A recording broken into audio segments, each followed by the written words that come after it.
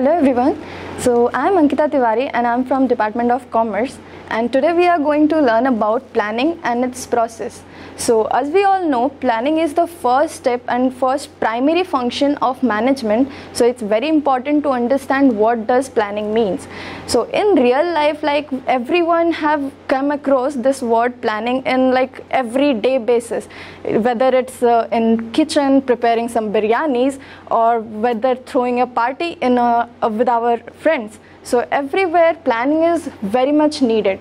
So how it is needed in our organization, let's just jump on it and let's see what does planning means. So planning means nothing but thinking for our future or thinking in advance what we have to do, how we are going to do it, and who all are going to do it. Everything deciding for the future is all about planning. This is what we used to say, thinking before doing. So how planning is done in an organization, it's very important. It's not just getting up and just, okay, this is our objective and this is what we are going to do. No, we have to write it down or list it out, all the features, all the things, whatever we are going to do to achieve our objective in detail. This is what planning is. So the very first step is called as setting up of objectives. So what is setting up of objectives? So we will understand this concept with the help of a small example. So let's call out a girl called Ria.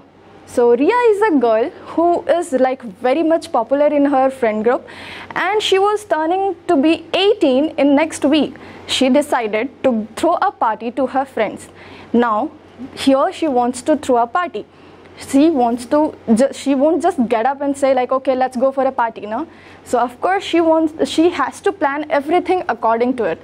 So what she will do, she will find out like, okay, what I'm going to wear in my party, who all are going to attend my party, where I have to throw it, what will be the menu, what will be the venue, everything she will be deciding over, like, okay, this is how I am going to do my party for the next week. So she will of course list it out, write it down, everything in detail. This is what planning in daily life it is. So first step is called setting up of objective. If we will continue the previous example, throwing a party or doing a party was the primary objective for Ria. Similarly, for organizations, it can be anything like increasing sales by 25% or increasing profit of year by 20% or decreasing our extra additional costs. It can be anything. So fixing up of set objectives for our organization or fixing up of a goal for organization is the first step in planning. So it should be very clear like what we have to achieve for the near future. Second step is called developing premises. Now what is developing premises? So assumptions made for the future, which like for the future, whatever assumptions we are making regarding attending the objectives of our organization, this is somehow developing of premises. For example, if we will continue our previous example, like Ria is going to throw a party. Now she might make some assumptions, okay, maybe I have a guest of 10 to 15, or what can be the budget of my party, it can be like 3,000 to 5,000. So whatever the assumptions she is making, it is called as developing of premises. In case of our organizations, we can say like, if I wanted to increase my sales, what can be the premises? Here we can say like, okay, decrease or increase in the government taxations, pricing policies, or the demand or sales forecast for the future. These are all the assumptions made for these all things are called as developing premises. Next, third step is called as identifying alternative courses of actions. So what is identifying alternative courses of action? Alternative courses of action is nothing but like finding out different options. So for a particular achieving a particular objective, how many alternatives or how many options we can have. So of course we have multiple options over here.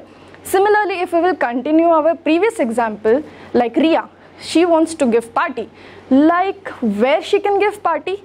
Maybe she can take her friends to KFC, Domino's, Pizza Hut. It can be anywhere, isn't it? So these are different options or different alternatives for her to throw a party.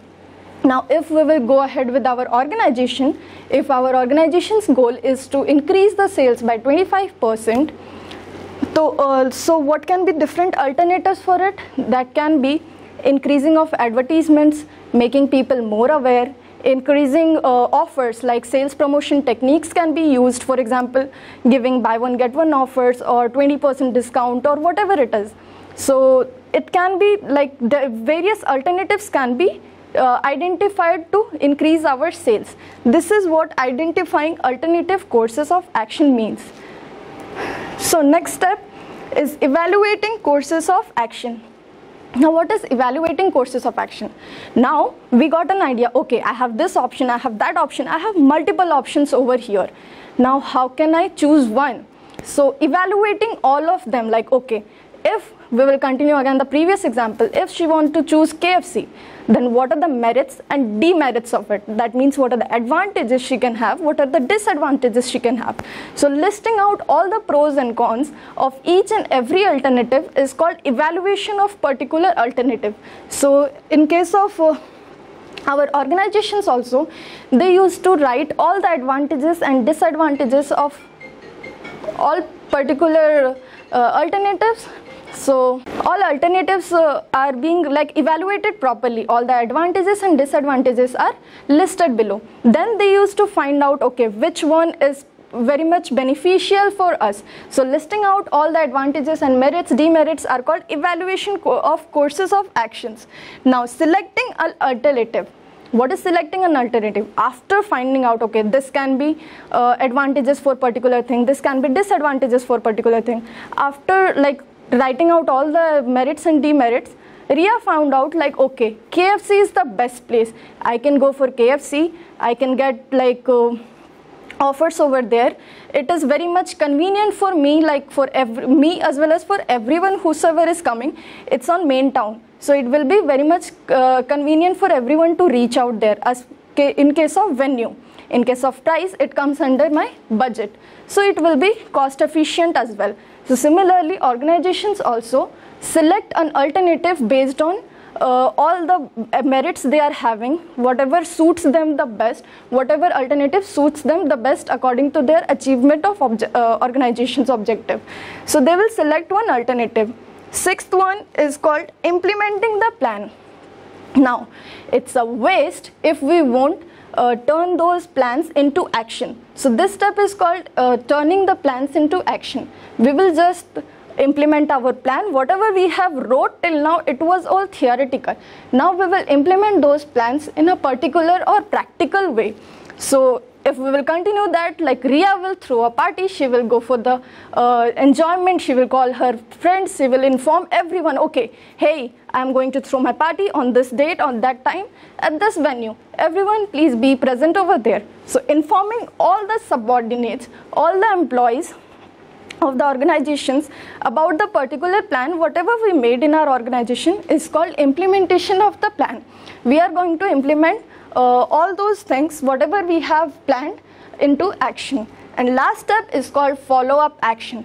We can't just let them go like, okay, we have made a plan, we have implemented, let them be whatever they are doing. No, we can't do that. We have to make follow-up, or we have to take feedback. Are you doing your work properly or not? You are following the steps correctly, yes or no? So everything should be followed up properly. So these are 7 different steps of planning, and so these are different 7 steps of planning, and these can be easily memorized by the help of a small mnemonic called as S dies if. So this is one of the easiest way to remember these 7 steps, because process everyone knows, like we can't step any of the process, we can't just skip out any process or any step for the following question. So if we are skipping a step or skipping of a number, it will be deducting our number. So it's better to remember it with the help of mnemonics called as S dies if. If you can see, S D I E S I F, S dies if. It's easy to remember. Now everyone can remember this mnemonic, and easily you can get like, okay, these are the 7 different steps of our planning process. Thank you everyone. உலகத்தரமான கல்லூரி உங்கள் ஊரில் தெய்வானை அம்மாள் college for women. Autonomous. Villupuram. உங்கள் எதிர்காலம் உங்கள் கையில்.